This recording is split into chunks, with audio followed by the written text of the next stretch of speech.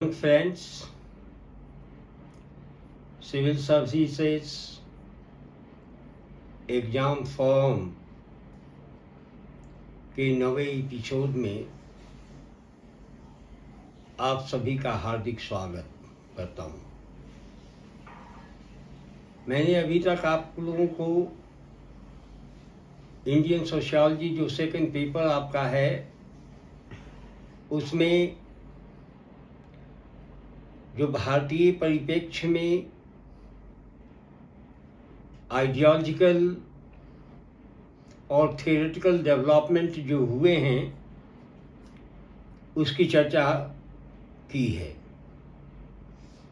इसके साथ ही साथ एग्रीगेरियन सोशल स्ट्रक्चर और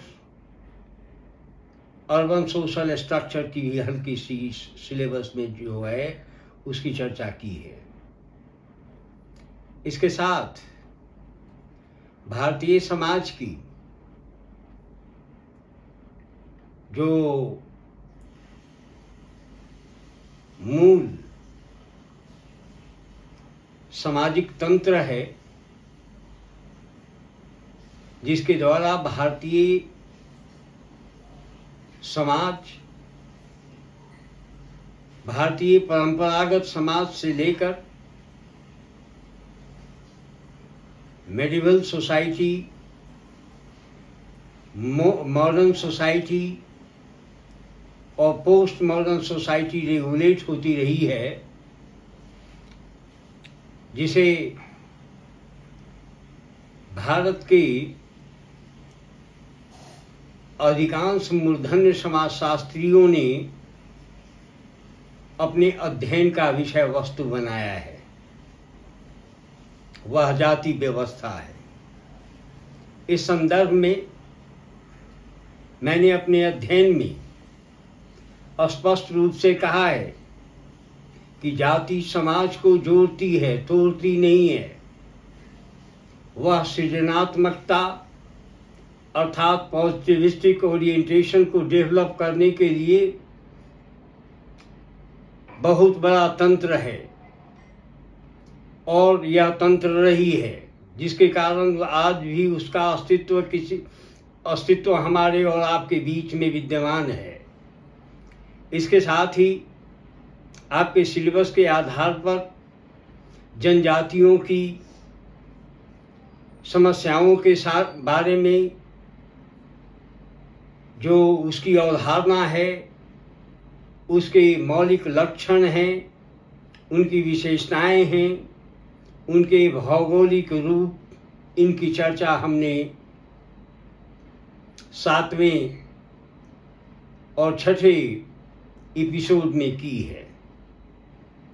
आज 9वें एपिसोड में जो यूपीएससी की सिलेबस है उस सिलेबस में जाति व्यवस्था जो भारतीय समाज की मूल विशेषता या मौलिक संस्था इंस्टीट्यूशन मानी गई है, उस वैसी ही व्यवस्था पूरी विश्व में दिखी जिसे क्लास सिस्टम के रूप में देखा गया है। भारत में वर्ग या क्लास सिस्टम का इमर्जेंस मेरी मान्यता है और प्रमुख समाजशास्त्रियों की मान्यता है कि क्लास का भारत में इमर्जेंस जो है उपनिवेशवादी व्यवस्था अर्थात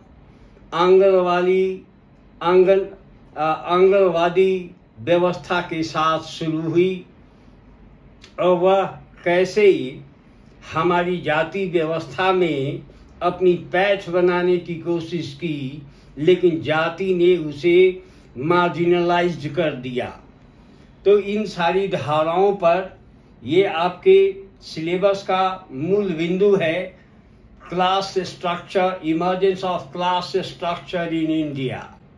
इसके बारे में आपके सिलेबस में व्यापक रूप से विश्लेषण प्रस्तुत करने के लिए कहा गया है, जो मैं इंडियन सोशल स्ट्राटिफिकेशन का एक अंग मानता हूँ, जिसे प्रोफेसर योगेंद्र सिंह ने भी, मैसूर नरसिम्हाचार्य श्रीनिवास ने भी इसे अपने अध्ययन का विषय वस्तु बनाने का प्रयास किया है और उसमें उनको सफलता मिली है।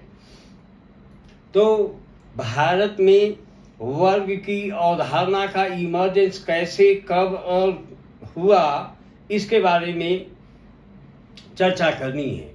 खास करके agrarian class structure, industrial class structure और मिडिल क्लास इन इंडिया। ये मिडिल क्लास का कॉन्सेप्ट जो है वह भारत में कैसे विकसित हुई है, ये इसकी धारा हम आप लोगों के बीच में रखेंगे। मूल रूप से आप देखें तो जब वर्ग की अवधारणा को परिभाषित करेंगे, the basic conceptual analysis of class structure which emerged in the Western world, it can be considered in Marxian perspective. Class is made by different units of society, that different units are interrelated and interchangeable. The class is a group of people who has common objective in a given mode of production in the similar situation. This can be considered as the objective analysis of class.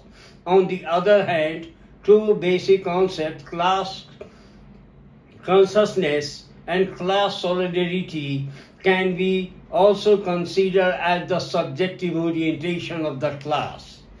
अर्थात वर्ग की अवधारणा का emergence जो है, the basic concept of the emergence of class can be conceptualized as unequal distribution of mode of production in the society. Whenever unequal mode of production distributed in the society can be considered as a class, and that is the basic connotation for the emergence of class in any society of the world. Bharat इस परिप्रेक्ष्य से अलग है। मैं इसकी पूरी हिंदी और अंग्रेजी में आपकी सिलेबस की अवधारणा को अपने क्लास में, जब मुख्य रूप से क्लास में हम आएंगे तो उसके बाद में इसकी चर्चा होगी। सिलेबस का 5वां भाग जो है सेकंड पेपर का, वह system of kinship in India. देखें, भारत में किनशिप, नातेदारी की व्यवस्था दुनिया की समस्त व्यवस्थाओं से अलग है। भारत और यह किसी न किसी रूप में भारतीय सामाजिक संरचना को विकसित करने वाली एक महत्वपूर्ण संस्था के रूप में या इंस्टीट्यूशन के रूप में यह डेवलप्ड है।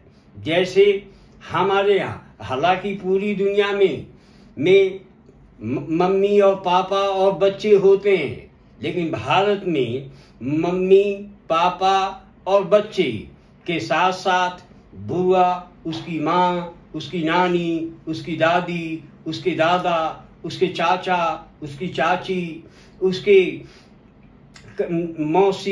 मौसा, ये सारे कॉन्सेप्ट जो है यह कैसे विकसित होते हैं, इस पर चर्चा हम लोगों को व्यापक रूप से करनी है।